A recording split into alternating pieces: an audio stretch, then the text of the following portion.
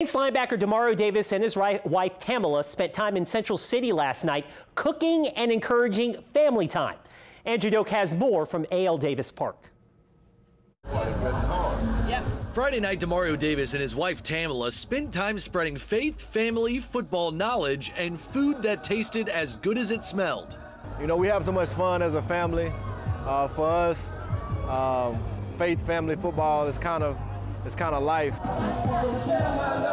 The event was held at A.L. Davis Park, and it was the first night of an idea they came up with named Dinner with the Davises. Well, I love cooking, hosting, entertaining, so whenever people come in, I'm like, let me feed you, let me feed you.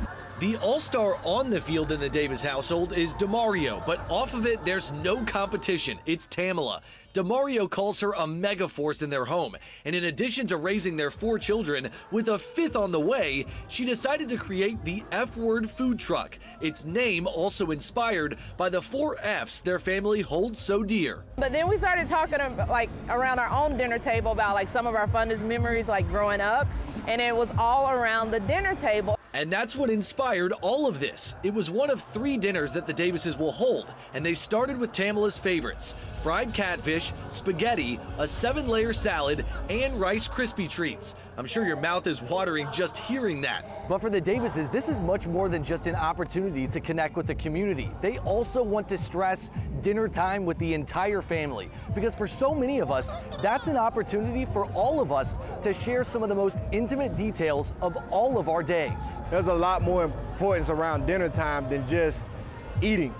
You know, it's family time, it's bonding, it's sharing stories, and we really take a lot of pride in it.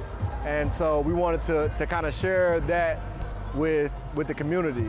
And hopefully it encourages others to want to do the same.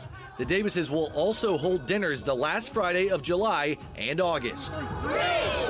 From A.L. Davis Park in Central City, Andrew Doak, Eyewitness Sports.